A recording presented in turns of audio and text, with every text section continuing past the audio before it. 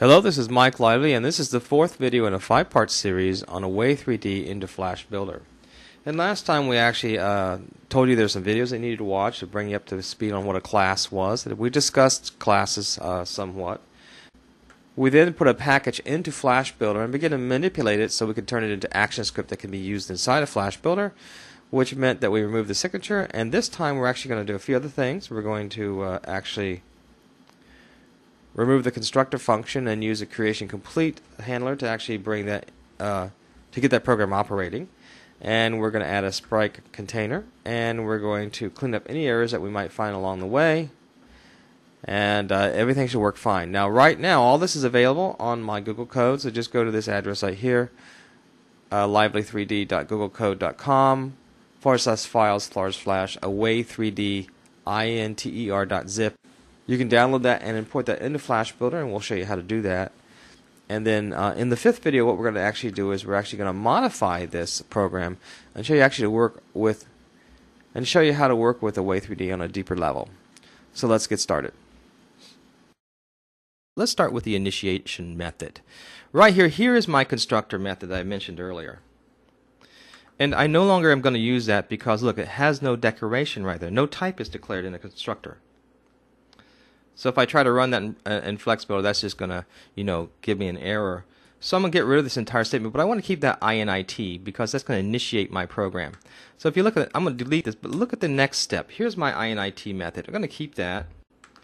And what that does is it initiates the engine, initiates the creation of the objects, and initiates the listeners. And if you've worked with Paper Vision a lot, you typically set things up like this. And so Paper Vision is typically set up like this as well, where you're initiating different objects. And this basically modularizes your code and makes it more understandable. Let's do one more thing. Let's go ahead and run this at the creation of the program. So what you want to do is go up to the application tag. So what I want to do is I want to, in a sense, after my program has been created, I want to run that initiation function that declares all those different, the engine, the setup, the listeners. And so what I do is I'm just going to make a space here and hit that space bar. And when you hit that space bar, all your code hitting comes up. And I'm going to start with CEAR. Creation complete is what I want, so let's double click on that. And now I'm going to auto-generate the code that I need. So I can click on that. And there's been auto-generated the application stub. So when creation complete happens, it runs the application complete method. I can actually roll over with and hold down the control key, click to that, and it takes me to where that code is in the application. I'm going to go ahead and put my initiation function there. init, and so what will happen is that will be initiated now when the method runs. I'm actually going to cut and paste that and put it higher up in the program so I know what's happening. So that's actually one of the first things I want to see in the program is that initiation after I've declared my import statements and my properties. So right after that, let's go ahead and hit V to paste that. So in the application tag, you see that we have our creation complete. So when the program in a sense is created, and upon that completion, it runs the initiation function right here, which runs the, which in a sense initiates the engine, creates the objects, and creates the listeners. Okay, we've got our creation complete handler, which starts our program up, but we have a problem. And you can see in the program what's actually happening is that we keep referring to the stage. And that works in Flash, but it doesn't work in Flash Builder.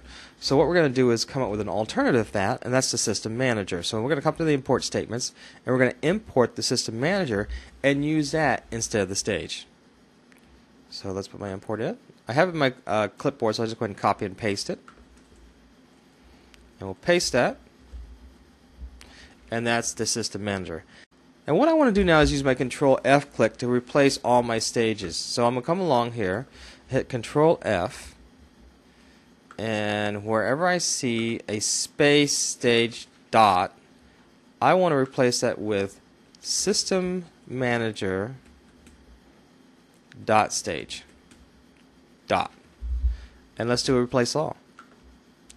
And what that has done is gone through the entire program and replaced that reference to stage with System Manager.stage. Now you got to be careful with this sometimes. And notice I put a space in front of it because I knew there were places where I didn't want it to replace the name stage because that we're actually using function names. But when I put a space in front of it, that actually kept me from doing that. So you have to be careful sometimes what we place because when you're doing lots of replacements, you may have names that are parts of functions and actually names you don't want to replace. And so this actually did it for me. Now I have another problem, and that is my add child. In Flash, I can add child right to the stage with no problem. Just use the add child. But in Flash Builder, I got to put it somewhere. And now with the new Spark architecture, I've actually got to put that into a sprite container. So let's actually bring that sprite container in. So let's go all the way to the bottom of our program.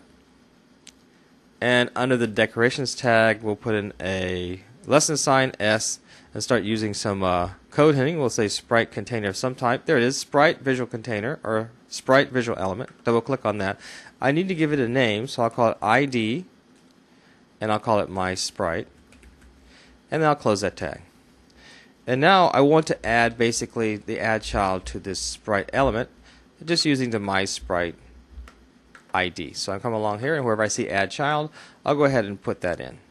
So now I'm just going to put an add child, basically sprite.addChild, sprite.addChild, and so it adds it all to my sprite container. And my program should be looking pretty good at this point. Let's go ahead and save and see if we have any errors. Save it, and we have an error popping up here, and once again you're going to see it's that move problem. Now here's an issue that has actually popped up. I actually know there's nothing wrong with that actually variable per se in Flash. Move should be fine, but the problem is in Flash Builder there's an identical reference to move, so I can't use that name move, and this pops up every once in a while, and it can be puzzling. And so what we want to do is take this name move and change it to another name like my move. So I'm going to highlight it, hit Control F, and just for move, just replace all reference of move with my move. Okay, and just replace everything. And now that part of the program is good. But see, we're too liberal at it, because at the end here we see we just don't want to replace this move because it's supposed to remove statement. So let's get rid of that my move, and we got remove. So be careful when you use that Control F key.